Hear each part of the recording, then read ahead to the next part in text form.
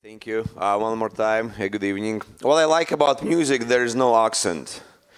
It especially relates to me because English is not my first language, and that's why I kind of struggling with the English. But I hope you will forgive me for my bad grammar and my accent.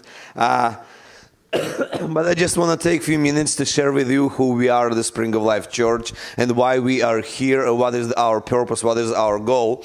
And as I mentioned in the very beginning about our mission statement, right now I just want to give you a little bit wider perspective of our mission statement. What does it mean for us? Why do we exist? And as I said already, as a Spring of Life Church, here we exist for the glory of God. This is ultimate purpose for all of us. We exist for the glory of God. And the way we glorify God is by making disciples.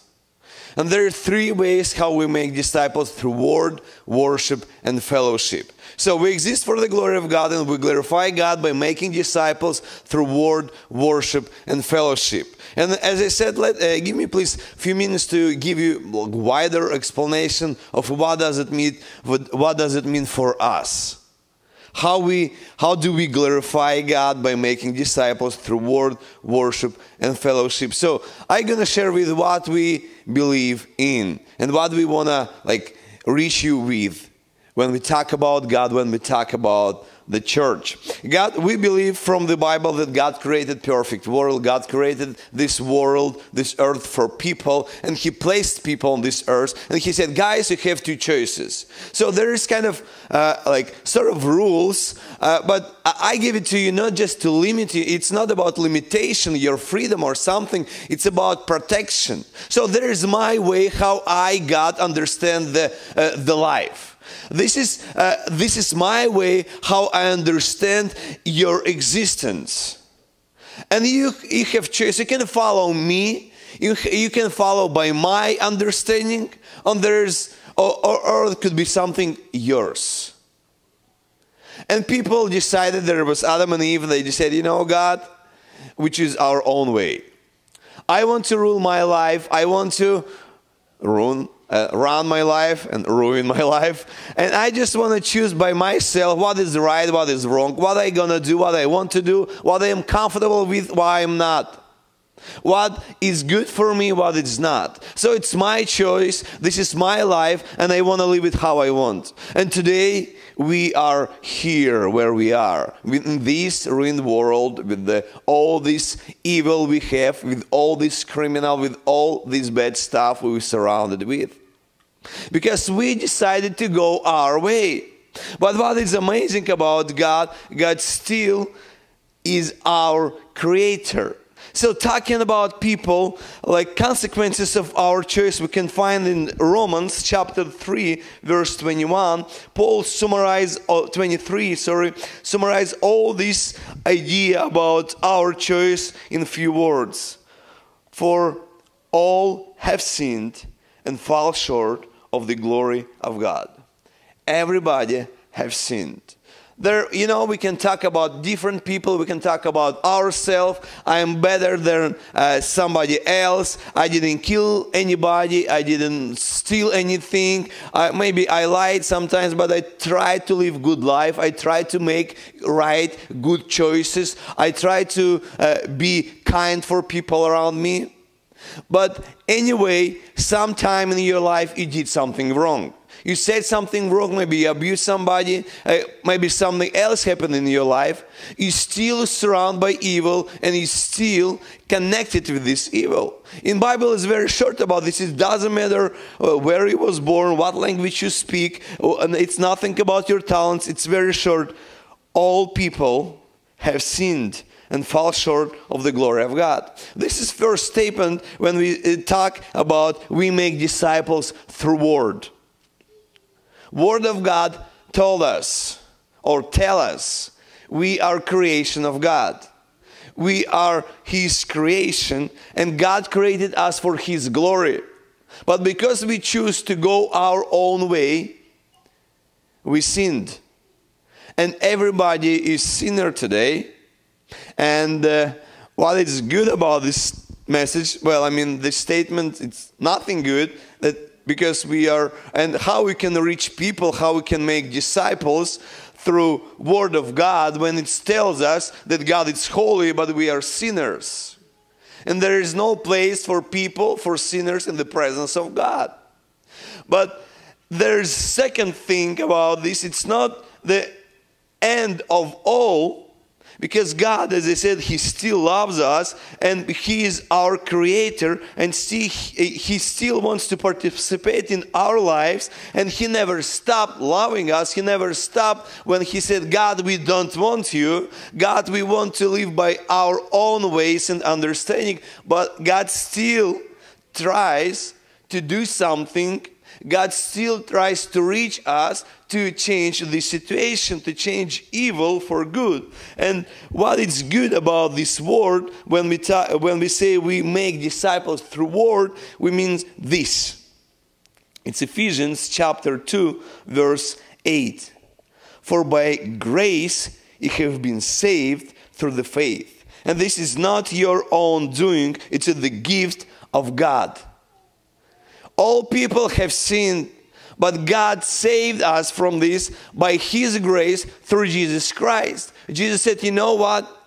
I'll take responsibility for all your sins. I'll take responsibility for all wrong things you've done in your life. I'll pay for it.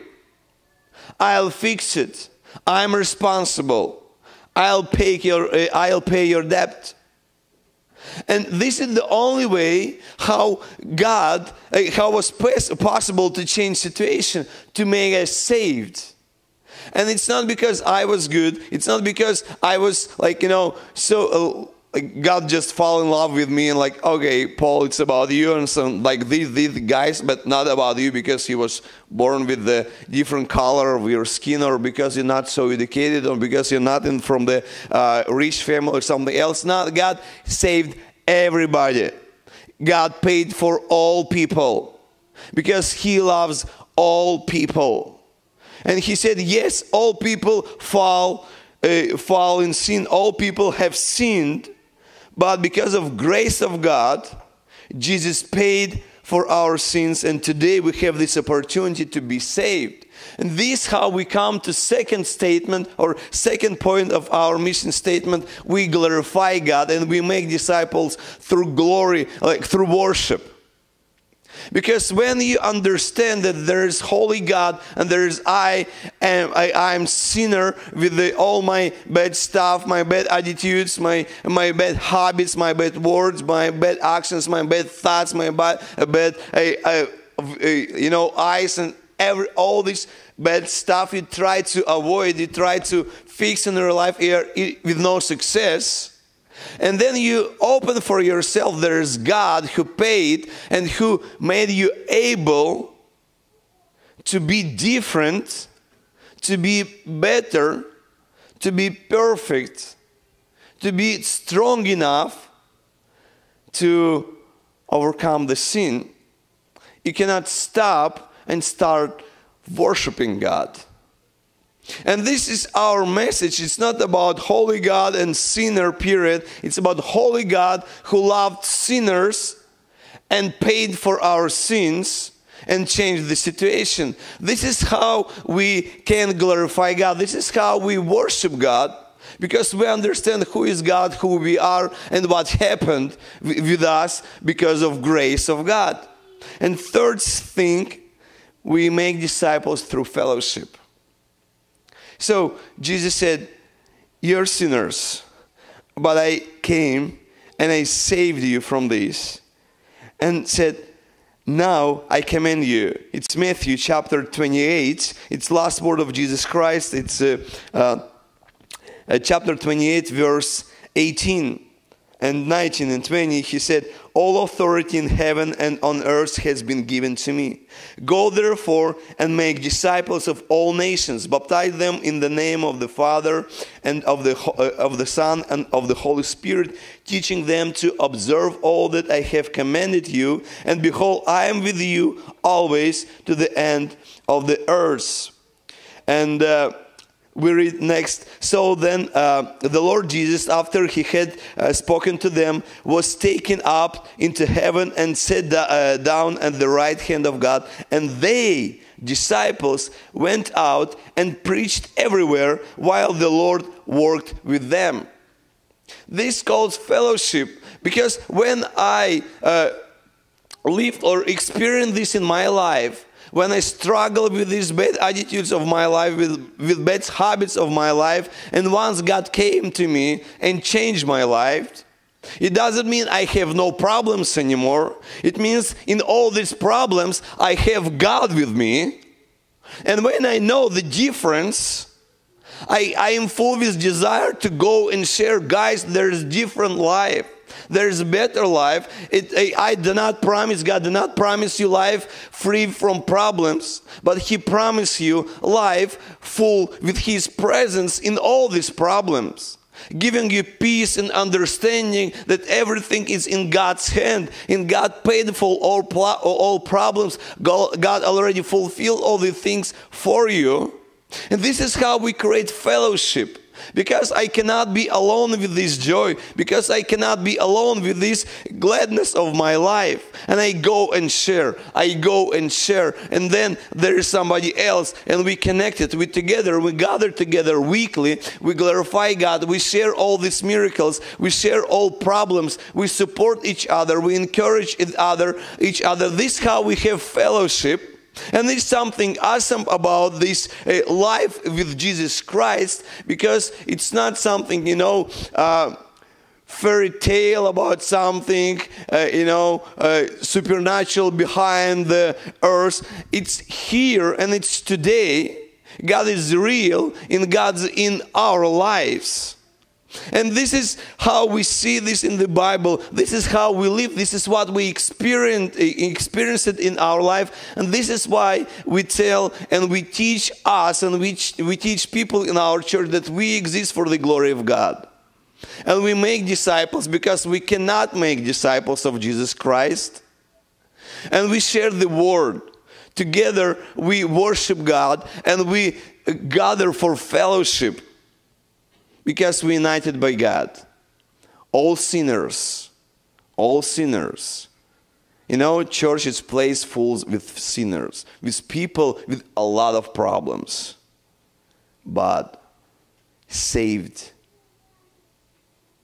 by grace of God through Jesus Christ. People with all these problems, but with Jesus in life. This is what we want to share with you. This is why, all these guys are just listening. I'm not a musician at all. I used to be when I was a child, like in the music school for 3.5 years probably. I played, but it was like long time ago. And but I listen all this stuff and like this I cannot understand and follow with my eyes, with all these fingers, and they spend a lot of time, because like they on payments or something like this. It's desire of God, of heart, to glorify God, because the difference. The difference, what was before and what we have now. And this difference we want to share with you through songs, through music. We just want to tell you God loves you. We want to share this love with you. And after the concert, we have something more. And after the concert, behind this door, we have coffee shop, we have big room, we have snacks, and all this, not because in 2 hours you become hungry, but because we want to have fellowship with you. Probably become hungry, as I am. But because we want just you... just take more time to be here, and please give us a chance to become your friends. Because we're the same people as you are. The same, children problems, school problems, work problems, relationship problems, family problems, all these sort of problems, but God with us. And we experience all these problems with God. It's a completely different thing. It's a completely different life. This is something awesome we want to share with you. This is our goal as a Spring of Life Church, glorify God, that we share the gospel through the word, worship, and fellowship. And when we share, we want to invite to join us in this fellowship of family of Jesus Christ, which calls church. Amen. May God bless you.